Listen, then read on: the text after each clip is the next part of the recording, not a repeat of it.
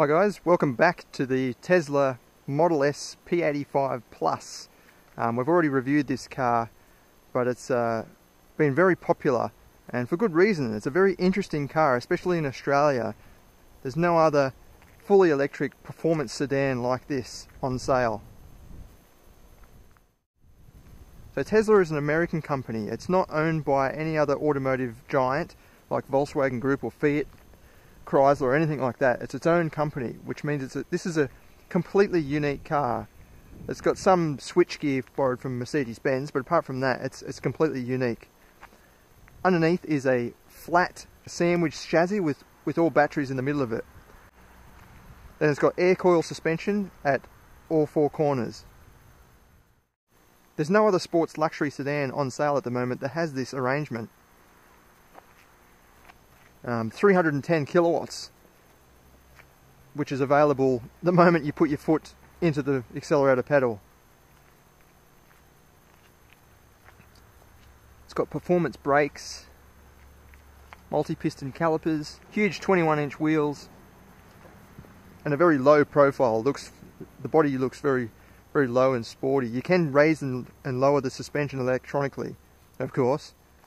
You'll notice the chrome door handles that are completely flush for aerodynamic benefits, and then they just pop out automatically as you come close to the car. The moment you jump inside, there's no ignition as such. The car is already set to your profile, so this is already set. It's got my air conditioning already set the moment I step in. So the Mercedes-Benz switchgear we're talking about, just the column stalks and the power window buttons over there on the door. Sitting centre in the dash is this huge touchscreen. It's probably the biggest touchscreen you can get in a production car. It controls everything. So you've got internet radio, sat-nav, which you can change to a full screen map display, cameras to look through. You can go through your energy consumption, instant range, and then you've got car controls. So you can lower the suspension here. You can also pick 3 different steering modes just to change the sort of weight sensitivity.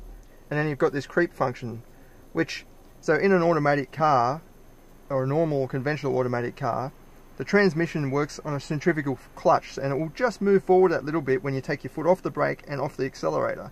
Whereas in an electric car, if you take your foot off the brake and off the accelerator, you're getting nothing, so the car won't move. So they've introduced this creep function that just pushes the car along a little bit, just to make you a bit more familiar with an automatic car. It's a nice touch. You've got regenerative braking, so when you take your foot off the accelerator and you're rolling down a hill, if you put it in the standard default mode, there's some load that feels like the brakes are on just a little bit, and it recharges the batteries. You can turn that off so it will just roll like it's an automatic, in a higher gear. And then down the bottom you've got all your climate and your volume. Inside you've got plenty of room. Thanks to the low chassis, look at all this space you've got here. They probably could have done a better job with some boxes or dividing that up. Because if you put your phone there, it's just going to slide. But you've got so much room, you've got all this freedom. And the seats are semi-sporty. They hug you in a bit in the hips, then they're just flat along the bottom. Touches of carbon fibre, and then this nice sort of suede trimming along the dash. We'll check out the back seat.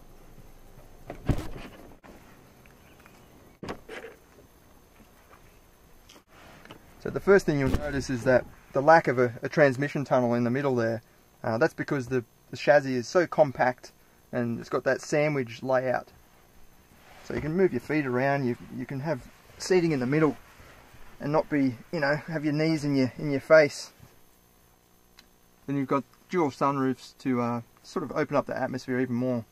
But sitting from here, you can see the size of that huge screen on the dash. It's amazing. Air vent controls for the back. It's a comfortable place back here. If anything, it might feel a little bit low, and the roof, if you're tall, you'd probably headbutt the roof there.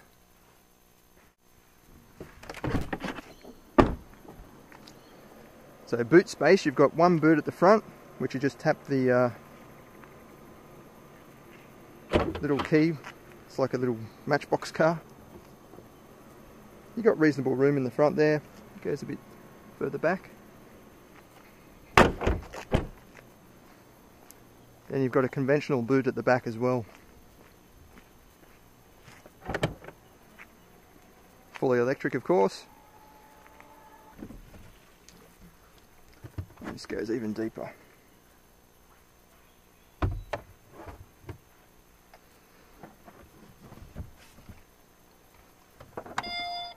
We'll take it for a drive. It's just starting to rain now. So to start the car, all you do is put your foot on the brake and it's automatically ready to go. Then you just move the lever into drive and it will start moving forward. It's always interesting when you first drive off. It's sort of eerily quiet. It makes you wonder, is the engine started? But there's of course no engine. So it's completely silent. Visibility is good. You've got fairly thick C-pillars in the back. Not sure if you can see those. But through the front end, you're not really going to have any troubles.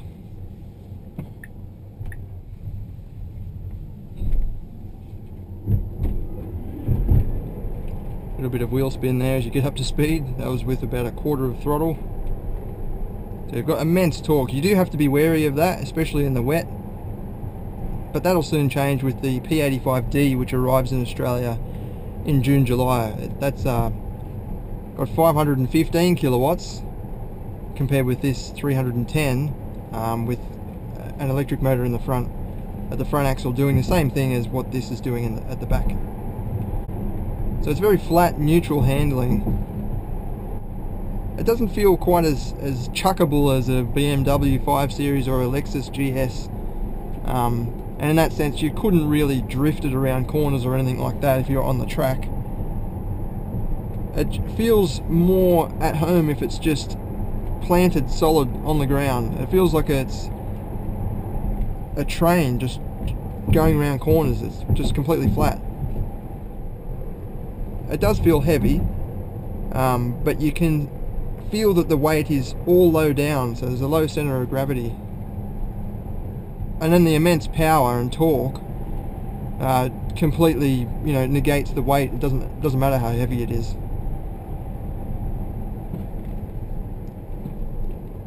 Even just going up little hills, you can just prod the accelerator a little bit and it'll just take off.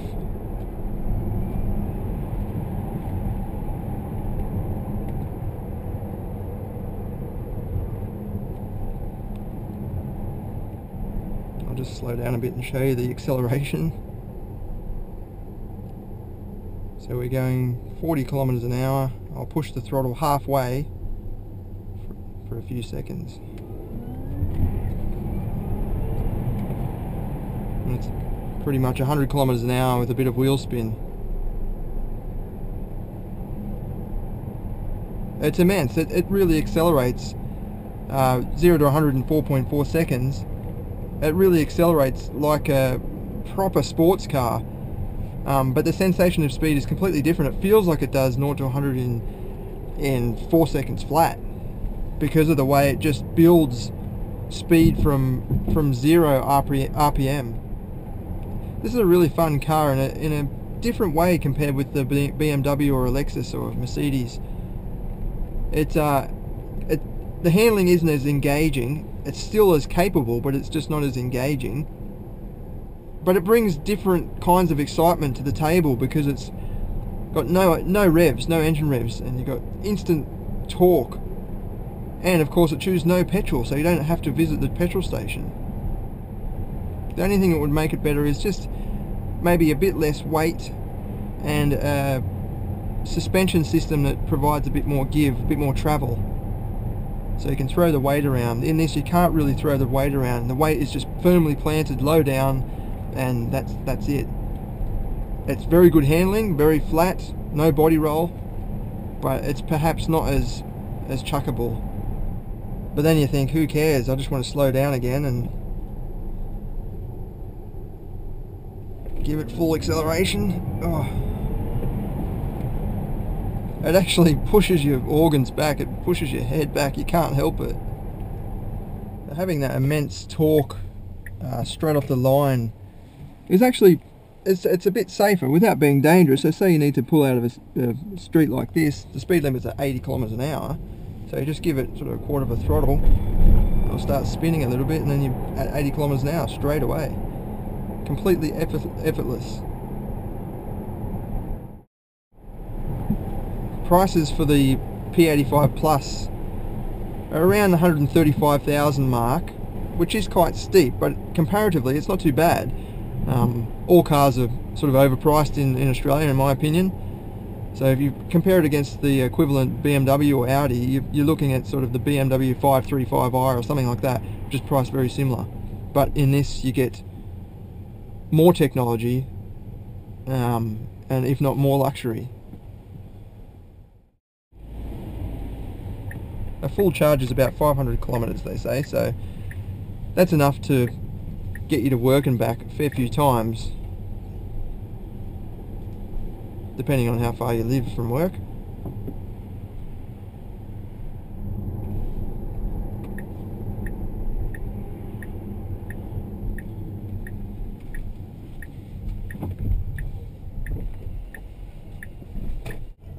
And there we have it.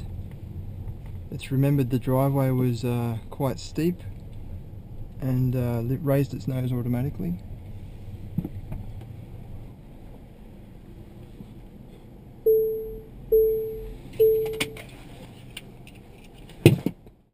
So would you buy this car? Well, personally I would definitely buy it. It's priced comparatively, it's steep, but for the technology you get in this car, it's pretty good, and especially when you factor it up against some of the petrol powered rivals that don't come with, you know, features such as this massive screen and the fully digital instrument cluster and internet radio and things like that.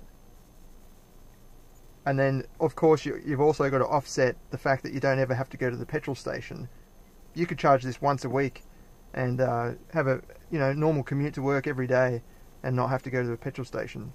So this morning we done about 100 kilometers, and the range went down by about 140 kilometers. So it's about 40 kilometers out, which is not too bad considering we've done a bit of, you know, spirited driving through the mountain and done a lot of uphill driving and a couple of acceleration stints as well.